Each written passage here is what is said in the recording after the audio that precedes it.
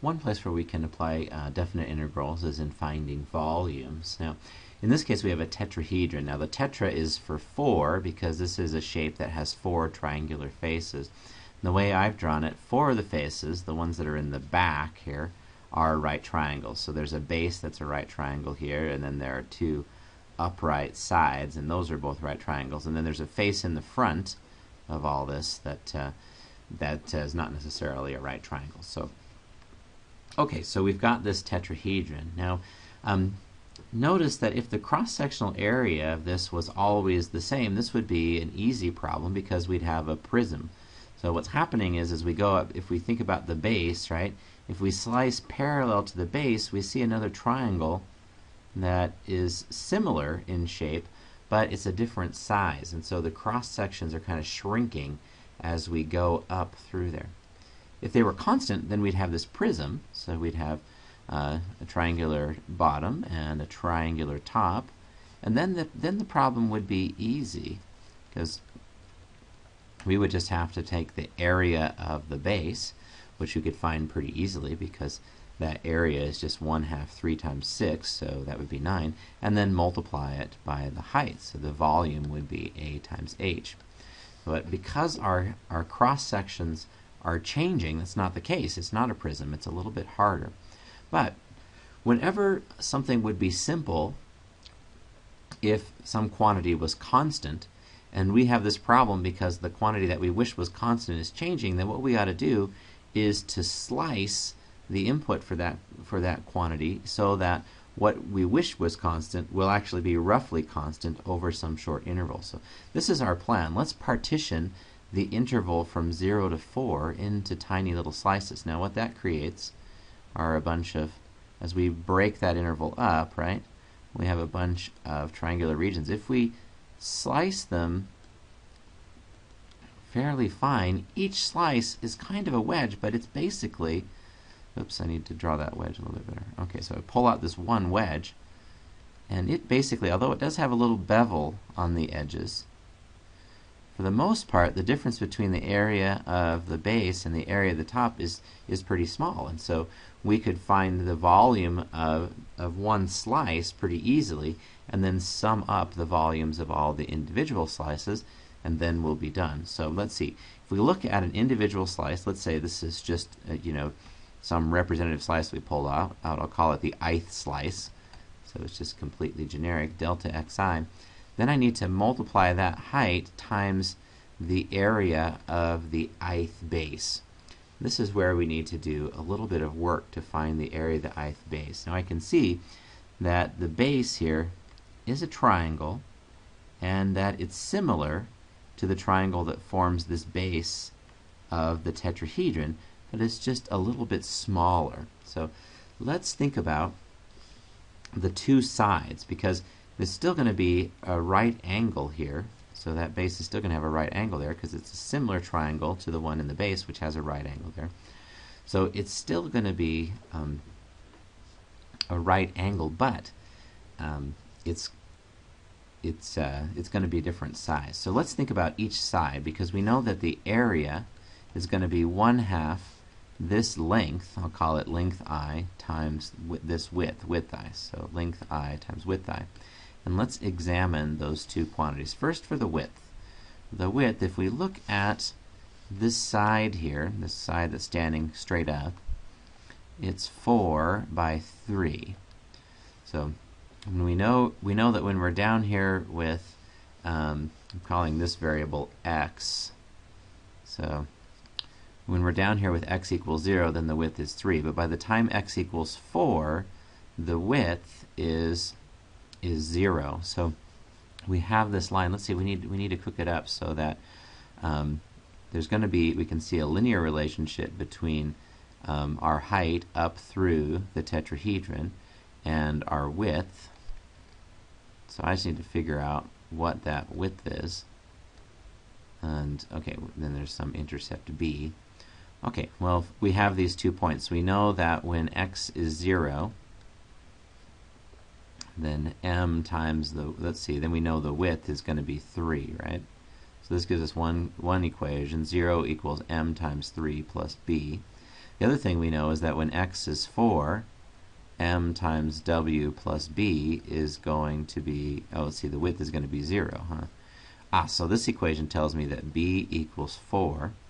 And now knowing that b is 4, this other equation tells me that the slope is negative 4/3. So we have this relationship here between how high we are through the tetrahedron and what the width is. The width is going to be 4 minus 4/3, or xi is going to be 4 minus 4/3 the width. Let me check that again. Let's see. When the width is 3, then that's when x is 0. Good. And when the width is 0, that's when x is 4. Now actually, I want the width as a function of x, so xi minus 4 is going to be negative 4/3 wi. If I multiply through by negative 3/4, I get negative 3/4 xi, and negative 3/4 times 4 would be positive 3. That's the width. Okay, that makes sense. When x is 0, then we have a width of 3, and when x is 4, then we have a width of 0. Let's do the same thing. Now we know the width in terms of our height up through the tetrahedron. Let's do the same thing for the length. So to get the length, let's look at this face that's back on the back, this other vertical face. Now looking at that vertical face, we can see it's got a length of 6 and a height of 4, and we're going to think about what's the length if we're at some slice at location x. Here we want to know what's the length that goes along with that.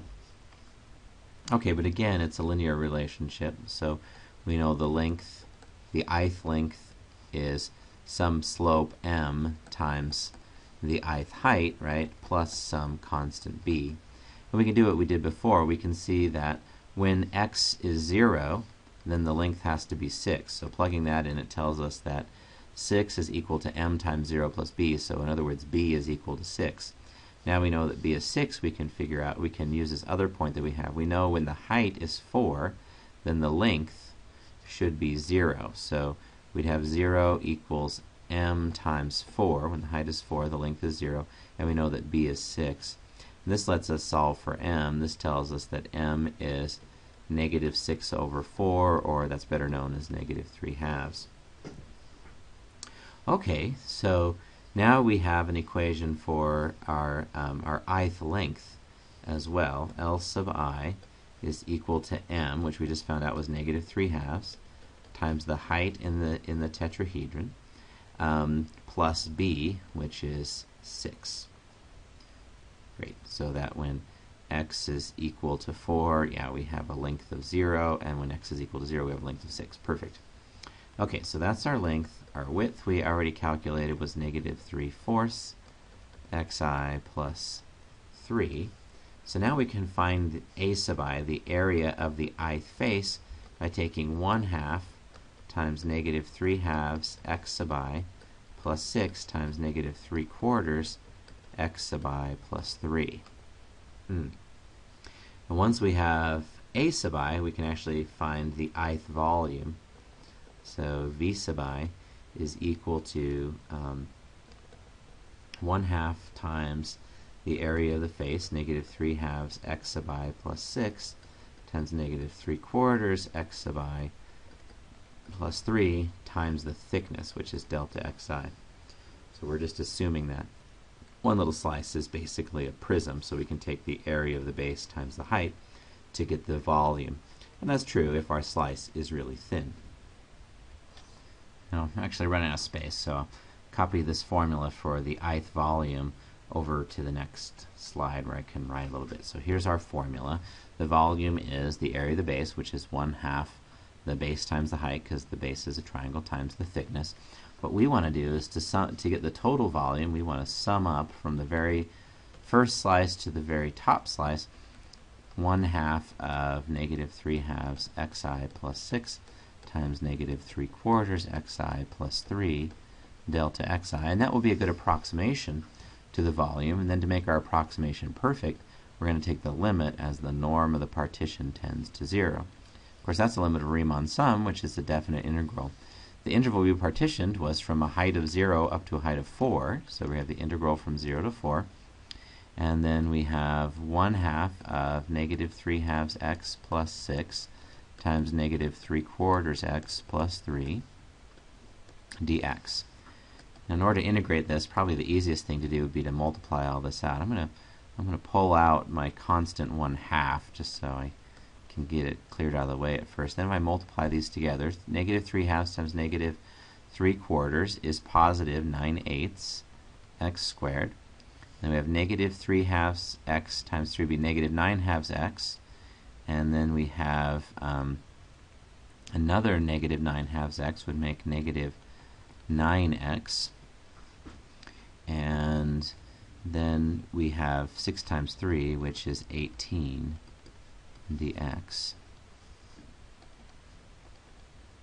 Okay, so we just have to find an antiderivative. Since this is a nice polynomial, it's continuous.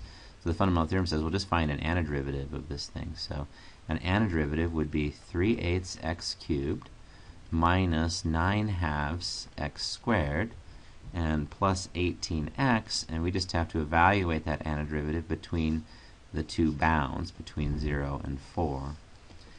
So we have, if we plug in 4, we have 4 cubed, that's 64, but 64 divided by 8 is 8, and 3 times 8 is 24, so we have 24. Put a 4 here, we have 16, but half of 16 is 8. 9 times 8 is 72, so we have 24 minus 72. And then we have 4 times 18, which is actually 72 as well, minus 1/2 times, well, when we plug in 0, we get 0 minus 0 plus 0, so that really doesn't matter in this particular case. So we have 1/2 of 24.